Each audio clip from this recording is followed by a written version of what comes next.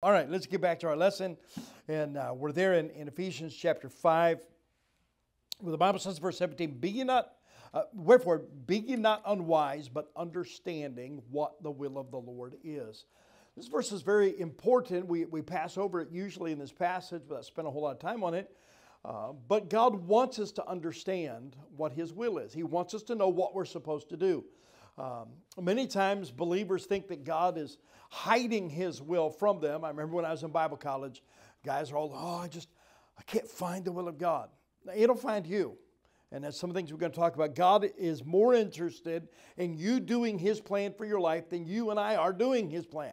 And that's just the way it works. And so we see there in point number 1, what is the will of God? God has a plan and a design for your life. We looked at several things regarding that. And if you missed the other lessons, I would encourage you to go, especially to our YouTube channel, to Trident Baptist Church, and then under playlist, this class has a playlist, and all of the lessons are in order, so they're easy to find. God has a specific will for every person and wants them to know it. We got some verses there. We'll not review all of those. And then we talked briefly about what the will of God is not, and I gave a little incidents there that I've actually heard people say something along these lines. I ran out of gas in front of a Chinese restaurant, and I took that as a sign that God wants me to be a missionary to China. No, that's not the will of God. Right? That's not how you find that out. But I've heard people make major life decisions on something that foolish. And so that's not what the will of God is. It's not coincidences, and it's not, and I don't have time to get into all of this today, but it's not even always opportunities. So, I have an opportunity. It must be the will of God. I'll give you a quick story. When our daughter Becky went to Bible college, and she went to one of these employment agencies trying to get a job. And she's got to work her way through college like all of us did, amen. And we didn't have any student loans. We worked our way through. We were done. We had no debt, amen. But anyway, she goes there. She's trying to find a job, and she gets called one day. They want her to come be this office manager and come work at this place. And so she shows up at this place to interview. It's a casino. A riverboat casino, because casinos are illegal in Illinois. But because it was on a riverboat that was permanently moored between two bridges and couldn't go anywhere, it was legal, and they wanted her to work there. Like, yeah, that's not going to work. A Bible college student working at a casino, all right, number one, that's against the rules of the college, but it's against the things of God. Now, there was an opportunity. It was a great job. Good money. That was not the will of God. So just because there's an opportunity does not mean that's God's plan. And we're going to look at some of these things this morning. We looked last week, much of God's will, point number 4 there in bottom of page 2, much of God's will for every Christian is revealed in the Word of God. And, if we do the things that we know we're supposed to do every day, things that are clearly defined and outlined in Scripture, those other items that are not clearly defined, like God does, there's no verse in the Bible that told me to come be the associate pastor at Trident Baptist Church. You won't find that verse in the Bible. All right? And God leads us in those things, but He doesn't lead us if we're not doing these things. Most of the will of God that we do day by day is already outlined in Scripture. There's a verse for it. And my good friend Dr. Joe Boyd, my mentor in the faith, he said this. He said, why wait for a voice when you have a verse? There's so much of the Bible that, I hear people say, well, God didn't lead me. But if it's in His book, He led you. All right? You're just not following. So there in Joshua 1:8, read your Bible daily. We talked about that. We're not going to go back over those verses. We know we're supposed to pray, 1 Thessalonians 5:17. We're supposed to be faithful in church. That's Hebrews 10:25. And let's go now to 1 Corinthians 6. I think we touched on this one last week. 1 Corinthians 6. And we'll read these verses, verses 19 and 20. 1 Corinthians 6, verses 19 and 20. Of course, chapter 6 in 1 Corinthians is an amazing chapter, and it deals with so much of the fact that our bodies do not belong to us, and that belongs to God. And so He has a right to tell us what we can do and what we can't do. And Man, I wish I could spend some more time in this chapter. We'll just look at verses 19 and 20. Where the Bible says, what? Know ye not that your body is the temple of the Holy Ghost, which is in you, which ye have of God, and you're not your own? For you're bought with a price. Therefore glorify God in your body and in your spirit, which are God's. So we see here that we're supposed to live a life that glorifies God, and we'll do that in our flesh. Now, when I teach those verses to the children, I did this recently here for a children's church. I read those verses. We'll talk a little bit about it. And then I had my daughter bring me in a Happy Meal. How many of you like Happy Meals? I still like Happy Meals. I shouldn't, but I do, all right? And so she brings me a Happy Meal, and the kids are all going crazy because they know what are in Happy Meals. It's whoever came up with that. And by the way, McDonald's did not invent that. It was Burger Chef that invented that in Ohio. But anyway, with the little meal, with the little toy that didn't, that's going to break before they get home. But kids would rather have that than go to a steakhouse. You get a little older, how many of you would rather have steak than a cheeseburger? Oh, yeah. And so, but anyway, they bring me the Happy Meal, and I open it up. And, of course, I take a drink of my Dr. Pepper because you have to have that. And then I reach inside, and I pull out the cheeseburger. Now, I did this in children's church. I unwrapped that cheeseburger and started eating it. Kids are like, you can't do that. Like, I just did. And then I reach in, I pull out the French fries. And they were still pretty hot. And so I'm eating the French fries, and then I started passing out French fries. The kids are going nuts. And so what else is in the Happy Meal? And I pull out the little package of apples. I don't know how they keep those from turning brown. And I don't even know what chemicals are sprayed on those. But I opened those up. Actually, I gave the package of apples away. And what else is in there? And they said, the toy. And I looked in the box, turned the box over. There's no toy. I said, how many of you would be really upset if you go to McDonald's, get your Happy Meal, and there's no toy inside? They're like, oh, I want my toy. So why would you be upset? I paid for that. Yeah, you didn't get what you paid for. Look at our verse again. What, know you not that your body is the temple of the Holy Ghost, which is in you, which ye have of God, and ye are not your own, for ye are bought with a price. Therefore, glorify God in your body and in your spirit, which are God's. God bought you. When you got saved, He purchased you from the slave market of sin. The question is, did God get what He paid for? The will of God is I'm supposed to live my life that it pleases Him and gives Him glory. If I'm doing anything else, I'm not giving God what He paid for. So one of the things that is the revealed will of God, I'm supposed to live a life that's holy and righteous and just and gives Him glory. And the book of James says, be ye holy as I am holy. So we're supposed to live a life that we stay away from sin. Now, none of us are going to be sinless, but we can sin less. Amen? And it's a daily battle. Paul dealt with it.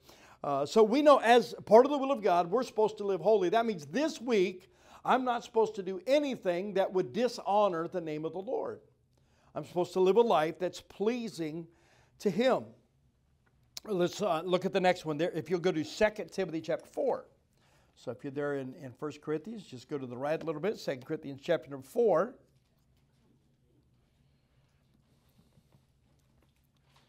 Look at verse, we'll start with verse 1. I've got verse 2 is the reference written down.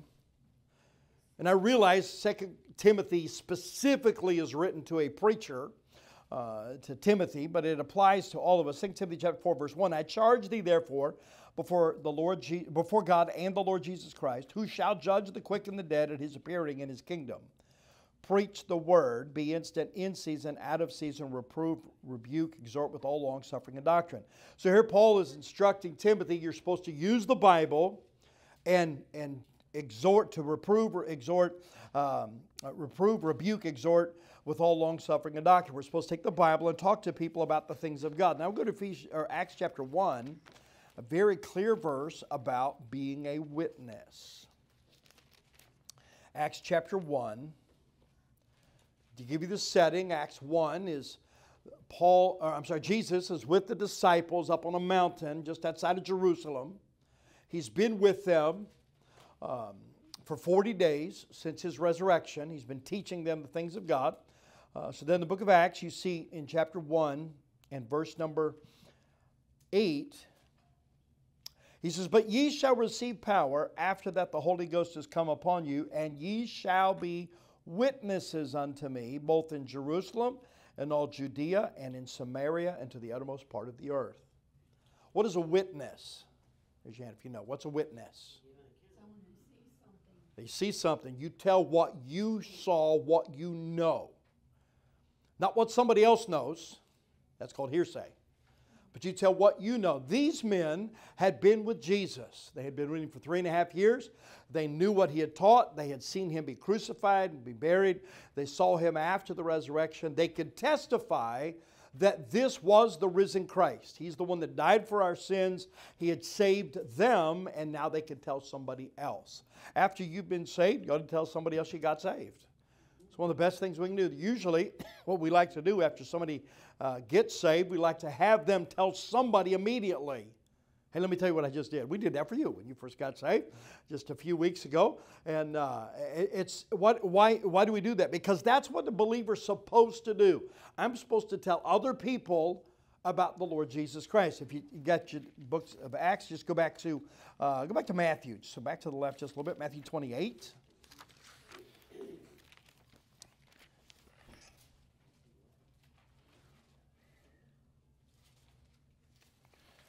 All right, Matthew chapter 28. Look at verse number 18. "And Jesus came and spake unto them, saying, All power is given unto me in heaven and in earth. Go ye therefore and teach all nations, baptizing them in the name of the Father and of the Son and of the Holy Ghost, teaching them to observe all things whatsoever I have commanded you, and lo, I am with you always, even unto the end of the world." So here God is telling us, Jesus specifically was telling the disciples that I have all power, and he does, because he's God. And he says, now you're going to have that power, and that's what Acts was talking about, that the Spirit of God would come upon us. And he said, "Go ye therefore and teach all nations." What is that talking about? Getting the gospel to everyone. Then baptizing them in the name of the Father and the Son and the Holy Ghost, teaching them to observe all things whatsoever I've commanded you. So the command was you to take the gospel, the story of Jesus coming to save sinners, and you take that to everywhere you can go. And when people accept that message, after they've been saved, the first commands are supposed to be baptized. So you do that. We do that here at church. We're ready to do it after every Sunday service. And then after that they're baptized, then you're to teach them. That's what this class is all about. That's what Sunday morning and Sunday night and Wednesday night's all about, is to teach them what God taught us. The job's not done just because somebody prays and trusts Christ. That's just the beginning. We're not done until they know what we know. We're to teach them. It says right there, teaching them to observe all things whatsoever I've commanded you. So we're to keep working with them, and that's why we have Sunday school classes. That's why we have Wednesday night Bible study. And so we are to be a witness. We just read these scriptures back in 2 Corinthians. We'll go to the next point there. As a believer, we're supposed to be married to a Christian. So if a person's not married and they get saved, they should only consider marrying someone who is a believer. And we'll start there in verse number 14 of 2 Corinthians chapter 6. As I said, we read that chapter a moment ago. 2 Corinthians 6. The Bible says, "Be ye not unequally yoked together with unbelievers. For what fellowship hath righteousness with unrighteousness, and what communion hath light with darkness, and what concord hath Christ with Belial, or what part hath he that believeth with an infidel? What agreement hath the temple of God with idols? For ye are the temple of the living God, as God hath said, I will dwell in them and walk in them, will be their God, and they shall be my people. Wherefore come up from among them, and be ye separate, saith the Lord, and touch not the unclean thing, and I will receive you, and will be a father unto you, and ye shall be my sons and daughters, saith the Lord Almighty." Here's a principle that believers are only supposed to marry believers. Why? Because you serve two different masters. By the way, this same principle applies to going into business. As a saved man, I can't go in business with a lost man. You know, start a company and the other guy's lost and you're saved. You got two different directions. You're serving two different gods. And it's not going to work. Amen. And how many times have I heard people say, well, but I love them. It doesn't matter. You love whoever you hang around. You'll learn to love them. Doesn't mean it's right. Right? So these are spiritual principles. That verse Amos 3:3, the Bible says, can two walk together except they be agreed? When I was in Bible college and I was single and looking for a wife, I was looking for somebody at college, at a Bible college. That's where I met my wife. And I'm not going to tell that whole story today. We'll leave that one alone. But I have help for you. How to get a wife. I know how to do it. And but anyway, when I married somebody from the Bible college where I went, I knew what church she had come from. I knew her pastor. I knew who and what she was. I didn't have to worry about there were two different backgrounds. How many times have we seen it? I don't know how many times I've knocked on the door and there's somebody that grew up a Baptist and they married a Catholic. That's not going to work. All right? Man, I wish I could spend some more time on that, but I've got to move on. Proverbs chapter 22. We're just talking about things that are clearly defined in the Word of God. And, of course, we could spend weeks on any one of these. Proverbs 22. And verse, of course, that's right after the book of Psalms. So if you're new to your Bible, right about in the middle of Psalms, Proverbs is the next book over. Verse number 6, Proverbs 22 and verse number 6. Give you a minute to get there. Great verse here. The Bible says, train up a child in the way he should go, and when he is old, he will not depart from it. Proverbs 22 and verse number 6. Now, let me just say this about that verse. That is not a promise. That's a principle. The Bible's not saying there, well, you take your kids to church when they're little, they'll always be at church. That's not what that's saying. What that's saying is you teach them the right principles, you teach them the things of God, you train up a child in the way he should go, and when he's old, he'll not depart from it. What does that mean? He'll never be able to get away from what you taught him. I love the story told of John Newton. Anybody know who John Newton is? How many of you ever heard the song Amazing Grace? He's the author. John Newton grew up in the slave trade. He was a slave ship captain. His job was to take people from Africa to America, to England, as slaves. Horrible job. All right?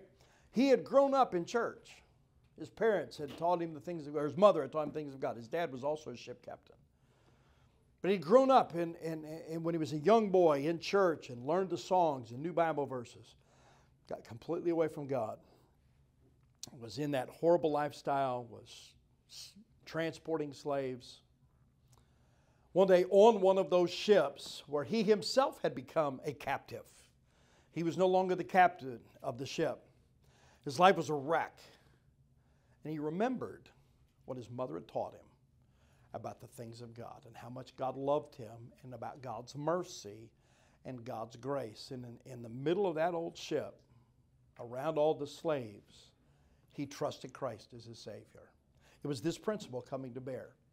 He remembered what his mother taught him. Now, that doesn't mean every child is going to. But we as parents are supposed to train our children. My wife and I, when we got married, we made it a priority. We were going to raise our children for God. They were always going to be in church. There was never a question, are we going to go to church today? It wasn't an option. I grew up that way. Amen. My dad's a preacher. My mom had been a missionary before she met Dad. We never took a vote. Are we going to church today? Yeah, it didn't matter if you wanted to go or not. When I was a kid, and I'm sure you've heard preachers say this, I had a drug problem. I did have a bad drug problem. I was drugged to Sunday school. I was drugged to church. I was drugged Sunday night to church and Wednesday night to church. Then my dad went into the ministry as an evangelist. We didn't go just Sunday morning and Sunday night, Wednesday night. We went Monday night, Tuesday night, Wednesday night, Thursday night, Friday night, most of the day, Saturday. You know, that's just where I grew up in church. It's the only place I've ever been. Amen. But the principle is we're to raise our children for God, not for the world. And I've got to move on from that. We can't stay anymore on that. I want to, but I'm going to move on. Go to Malachi chapter 3. So if you're there in Proverbs, just go to the right. If you get to the book of Matthew, you went one book too far. So back to the word of Malachi, the book of Malachi. So go to Matthew, then back to the left one book, the last book of the Old Testament, Malachi chapter 3.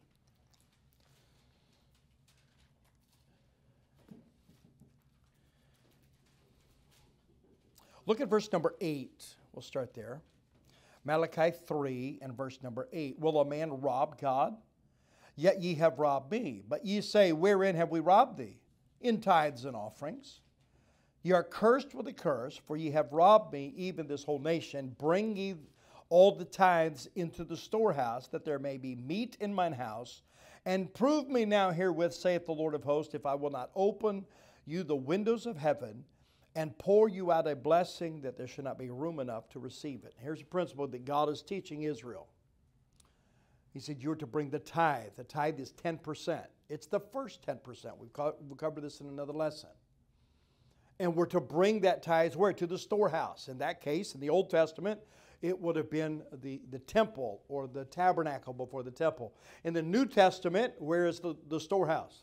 The local church. So we're to bring our tithes, our offerings, come here to the local church. And God says, if you do that, I will bless you. He said in verse number 9, if you don't do that, you're cursed with a curse. And he goes on to talk about how that when you live that way, when you're not tithing, that said it's like putting your money in bags with holes. What happens? It falls out. Your money goes farther if you're tithing. So I can't live on 90%. You can if you give to God first. And so that's a principle in the Word of God. You say, well, that's Old Testament. Yes, so is the Ten Commandments. So is creation. All right? But by the way, and we don't have time to go into all this. I think we've talked about it a little bit in another lesson. And we'll probably come back to it again. But tithing started before the law was given to Moses.